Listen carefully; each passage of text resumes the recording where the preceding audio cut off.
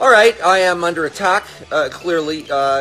Tyson Dux, who completely screwed me over, talk about a screw job on Kenny versus Spenny, is now made a video that's on fire on the internet here, saying that he ordered my Hypno Bitch comic book and never received one.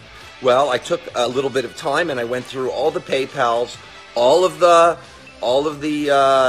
emails, all the different ways in which people can pay for the book, and sure enough, nobody by that name or anybody, nobody's never got a book. I have lots of books.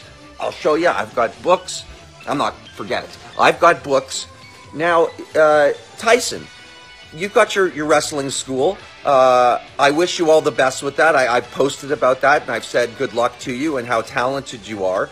And you know, it's one thing to double-cross me when we're doing a wrestling match on Kenny versus Spenny. It is quite another thing to attack a piece of my business, how I feed my family. And that's what you're doing. So now I have to scramble and prove something that doesn't exist, because you know that you never ordered it. I know that you've never ordered it. And but here I am with millions of dollars potentially on the line because of some sick, diseased condition that you have, some incredible hatred that you have for me. What did I ever do to you? Yeah, I whined during your training because I'm not a wrestler. I don't want to be a wrestler. That was a one-off episode, okay? If I recall, you suplexed me, and I was quite good about that.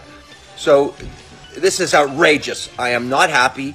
The comic book is 100%. It's a great book. It's drawn by Tony Gray. I co-wrote it. I'm one of the characters in it. The legendary hypnotist Tony Lee co-wrote it with me, and he's one of the characters in the book. It's very real. It's very good. It's selling, and I'm not going to let you stop that.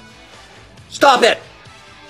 Gino's Pizza and Spaghetti proudly presents Chinlock Wrestling in association with Kingston's K-Rock 1057 in benefit of Youth Diversion Kingston.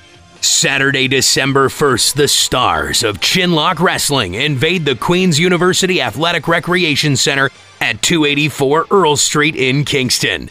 Don't miss your chance to meet legendary WWE General Manager Vicky Guerrero, former three-time WWE Tag Team Champion and current WWE producer Tyson Kidd, and the legendary WWE Hall of Famer Tito Santana, as well as 20 Chinlock Wrestling competitors taking part in a 20-person over-the-top rumble to determine the new #1 contender to Jesse Mack's Chinlock Wrestling Championship. Tickets are only $10 and available at chinlockwrestling.com.